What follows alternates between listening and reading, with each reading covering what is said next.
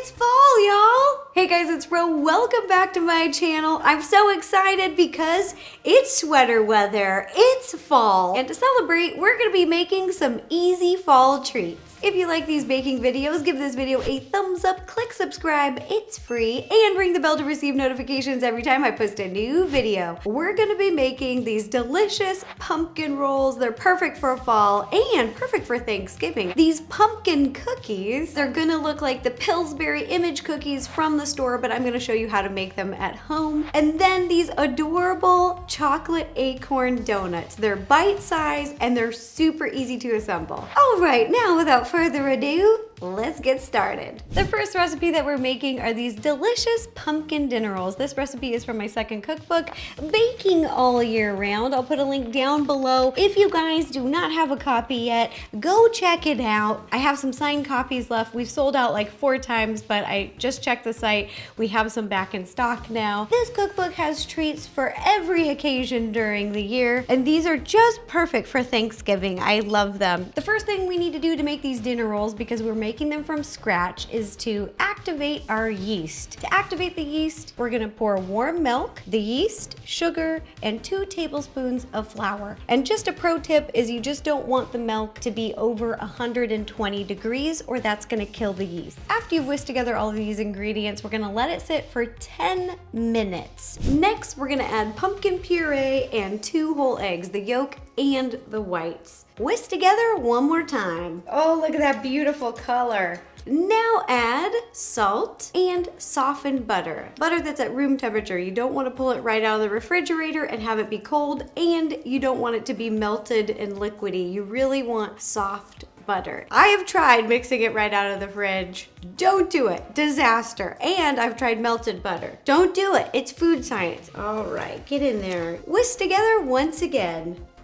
I know what some of you may be wondering, Ro, why are you hand mixing in a stand mixer? Well, it's just because I have my dough hook ready to go, and the dough hook doesn't do a great job of the whisking, and I could switch the hooks, but I just figured just grab a whisk, do it by hand, and then when we add our flour, I'll be using the dough hook. I'm doing me, you guys could do you, but this is how I like to do it. Now, if you're looking in the bowl and you see little chunks of butter, it looks a little cottage cheesy, that's fine. Time to use the dough hook. I'll be putting all of the ingredients and their measurements down below in the description, so if you want to follow along at home, you can. But I like to add this slowly so you don't get a big poof dust cloud and the dough can more evenly incorporate all the flour. Just keep mixing. When the dough is ready, it's going to start pulling away from the sides of the bowl. As you can see, the dough is ready. Over here, I've got a large clean bowl that we're going to prep with a little bit of olive oil. Pour a little in there, and you're just gonna spread it around. I just use a clean little paper towel or whatever you have around. This is usually how I coat pans too. And then we're gonna set this off to the side. Take a little flour, sprinkle it on top of the work surface in front of you so that the dough won't stick. And we're just gonna knead it by hand. And if you've never kneaded before, it's really easy. Just gonna use this part of your hand, the bottom part, and we're gonna push forward, pull back, and turn. Push, pull, turn. You're gonna keep doing this till you want your dough to be tacky but not sticky. We're almost there. Just a couple minutes of kneading by hand and then we'll be good to go. This is my favorite thing in the world. I love getting messy. I love getting my hands in there. Okay, this is looking good. It's still tacky but not sticky. And when you take your finger and you press in, boop, you'll want it to, boop, fill out again. That's when you know it's ready. Now you're gonna take your dough, place it into the bowl that we've prepped with oil. You don't just put it in here, you're gonna roll it around just a little bit so that all sides of the dough have a little bit of oil. Now we're gonna let our dough rest and rise. This takes about 1 to 2 hours. It really depends on a lot of things. The temperature in your kitchen, the moisture in the air. There's a lot of things here, but you're just gonna let it sit until it's doubled in size. And I like to cover it with a little clean towel like this. Boop. We'll just put our dough to sleep and we'll wait a couple hours. Let's check on our dough. Oh, perfect. Once it's doubled in size, we're gonna cut it into 15 sections and roll into balls. And over here, I've got a little bit of food safe plastic wrap. I don't want my balls to dry out, so I'm gonna stick them under here to kind of keep the moisture. Just do a plop for me. Plop. I love it. So I got a little bench scraper and I'm gonna cut it into 15 sections. I'm just gonna eyeball it. You can use a scale if you want to be more perfect. Then we're just gonna cut all the way through like that and roll into a ball. Just keep doing this and make a bunch of balls. We've divided the dough, rolled them into little balls over here, and now we're gonna turn these cute little balls into cute little pumpkins. I've done one over here on the baking sheet. You wanna have ready a baking sheet lined with a piece of parchment paper, and we've sprayed a little bit so that it won't stick. And in front of me, I have a little ruler, so you can use one of these. You're gonna roll out each ball to be about 16 inches long. And for this step, you don't want to use any flour. The stickiness really helps, and it's tacky, but it's not going to stick to your counter. Now we're going to do a loop like so. And you want about 5 inches on this side and about 2 inches on this side. And you're going to take the longer, the 5-inch side, and just start to wrap it around. Like so. Wrap, wrap, wrap, wrap, wrap, wrap, wrap, wrap, wrap. Then when it runs out, you're gonna flip it upside down and continue to wrap, and then connect these two in the back, give it a pinch, flip it over, and there you go. How cute. Look at that. Little pumpkin in waiting. Now you're gonna do this to the rest of your balls of dough.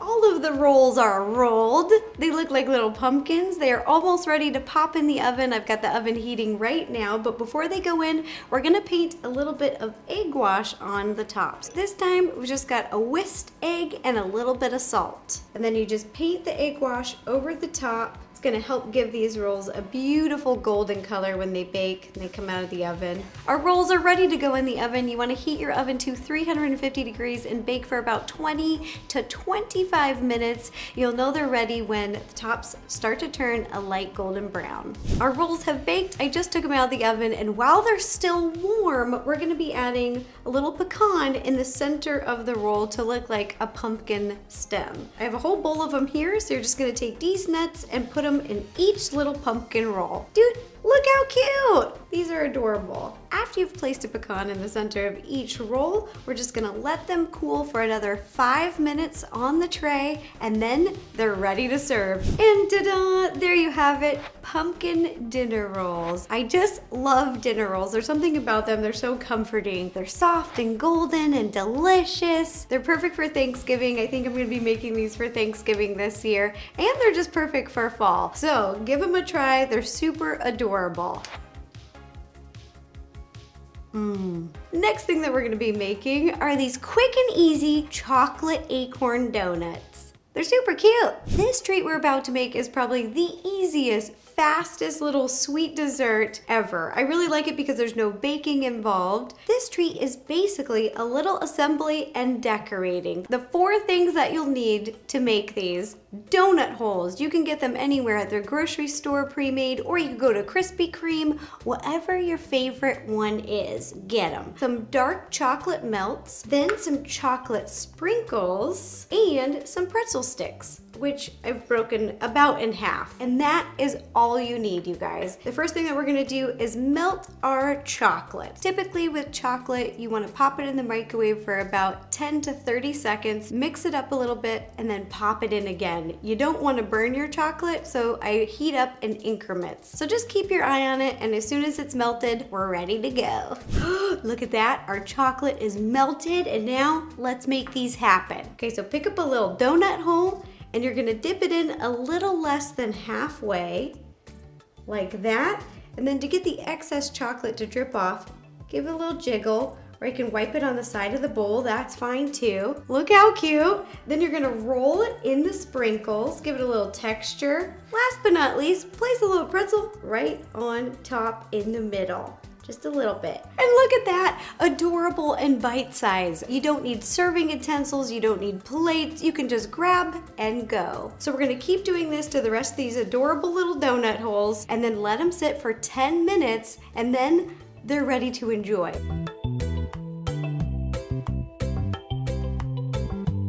And Ta-da! There you have it, chocolate acorn donuts, the easiest treat to ever make. Just a little donut hole with some chocolate and chocolate sprinkles and a little pretzel. The added chocolate and sprinkles and the salted pretzel stick just adds that little crunch, a little texture to this yummy soft donut. And there's a little bit of salt in the pretzel, so it's a little bit of salt with all the sweet. I can't tell you how much they complement each other in taste and flavor, and with the extra texture, it just makes this treat amazing. Oh my gosh. I was gonna make another recipe, but now I'm just gonna go watch movies and eat these. Bye! Next dessert that we're gonna be making is a homemade pumpkin cookie that looks just like the ones from the store from Pillsbury, those cute little image cookies. First step to making our cookies is making the dough. In front of me, I have all the ingredients to make a delicious, simple sugar cookie recipe. The first step is creaming together our butter and sugar. We're just gonna mix together for a couple minutes, not until light and fluffy, but just till it's incorporated. Once those are mixed together, you're gonna add 1 egg, a little bit of salt, salty, little bit of vanilla extract. Just mix till well combined. Now, on a low speed, while it's mixing, we're gonna slowly add our flour, little bit by little bit, so that we don't get a big dust cloud. Once your dough is ready, put it on the counter. I've shaped it into a disc, and we're gonna divide it into 3 parts. So I used a knife to mark it, but half of the dough, we're gonna set aside. 1/16, boom, is going to be colored green. So I'm gonna put this over here in the bowl, and then the rest we're gonna dye orange. And I'm gonna put this back in the stand mixer because it just makes it a little bit easier to incorporate the color. What do I have? Pumpkin spice. We're gonna add it to the pumpkin part of the cookie. For our orange dough, I'm gonna add some orange food coloring. Mix together until all of the dough is colored evenly. Orange dough is ready. We've got a regular dough, and then for the stems, I'm just gonna add a couple drops of green. And using a spoon, just gonna mix these together because it's such a small amount. I'm using a spoon because I'm trying not to dye my fingers. We've got the 3 colors of dough. We've got orange, the regular, and a little bit of green. Now I'm gonna clean up the station and we can get to shaping. We're gonna start by shaping our orange dough, which is gonna be our pumpkin. We're basically making a pumpkin log. So I have the dough in front of me. It's sitting on top of some food-safe plastic wrap on a baking sheet. And we're doing this so that once we get the correct shape, that we aren't picking up the dough, moving it, and distorting the shape. We can just pick this up and put it in the fridge to chill. Now, I'm gonna roll this out to be about 10 inches. So we're gonna start rolling. We want a little log with flat ends because we want more cookie. We don't want to waste any dough. I don't want to brag, but this is perfect, perfectly 10 inches. Now you're going to take a long popsicle stick and we're going to press down in the center at the top. And this is going to create a little groove, a little crevice where we're going to put our pumpkin stem into later. Boop. All right, then take it out. Our orange dough is looking good. I'm gonna shape the green dough, the little stem, and then we'll pop them in the fridge together. So I've rolled it out into a little teeny log, 10 inches as well. And to shape this, it's really easy. You just use your pointer finger and your thumb, and you're just gonna pinch, and it's gonna kind of make a triangle shape. The finished stem will be about 1/2 inch tall. You don't need to wrap it up tight. I'm just gonna lightly cover it when we put it in the fridge to keep it fresh. Now I'm gonna pop this tray in the fridge to chill for about 1 hour. The dough has chilled, just popped it out of the fridge, and now we're gonna assemble the pumpkin. Over here, I've got a little bit of egg white in this bowl with a little baking brush, and I'm just gonna dip my brush in here. I'm gonna paint on the top of our pumpkin in that little groove, and this is gonna act as glue. Now take your stem, and the pointy part is going to go down. So as soon as you get it secure in place, we're gonna pop this in the freezer. Not for very long, we're just gonna keep it in the freezer for it to set like this while we do the next step. While the pumpkin dough is in the freezer, we're gonna work with our regular sugar cookie dough. So what I've done is I took off about a golf ball size of dough. We're gonna set this off to the side. We're gonna use this later, so boop. I have a piece of plastic wrap that is underneath the dough, and then I folded it on top just so it won't stick. It's gonna be very smooth. And now we're gonna roll it out to be 10 inches again, but this time by 5 inches, so 10 by 5. Using my hands, I'm gonna shape the dough to be a little bit more rectangular. Over here, I have rolled the golf ball of dough that we set off to the side into 2 logs, and then we took the pumpkin out of the freezer. Again, we're gonna be using egg white to stick the doughs together. And this is to fill in that space. Then we're gonna do the same thing on the other side. So either way you do this is fine. You can paint egg white on here, roll it together, but you just want to cover this whole thing with egg white. So you can either paint like this, or you can paint the dough here. Place it down. You just want the ends to line up. Taking a little bit more egg white with our brush, and now I'm painting this side. Now we're gonna roll this up like a little sushi. It's slimy, it's covered in egg whites. Here is where the plastic wrap really comes in handy. And use that to roll. Oh, this is great. Once you've rolled together, now I'm gonna transfer this to my baking sheet and let this sit in the fridge for about 1 hour to chill again. You want to chill them again because when you cut the dough, you don't want them to change shape. In the fridge we go. Just took the cookie log out of the fridge, and you wanna cut these slices quickly. You don't want your dough to get warm. We're gonna cut each slice about 1/4 inch thick. That's what we want for our cookies. And this is one of the most exciting parts. I love this. Almost better than eating them is seeing the fun little design on the inside. Oh, they're so cute. I'm dead. I love them. Look how cute. They're adorable. All these cookies we're gonna split between 2 baking sheets because they do spread a little bit and I don't want to mess up my cute little cookies.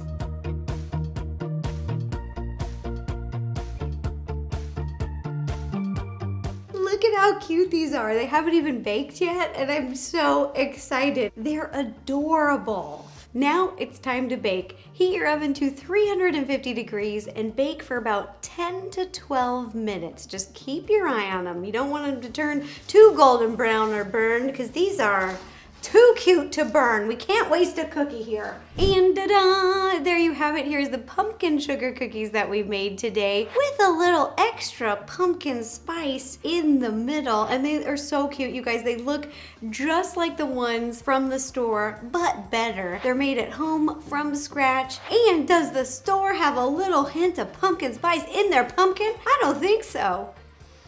Oh my gosh. After all that work, let's take a little bite.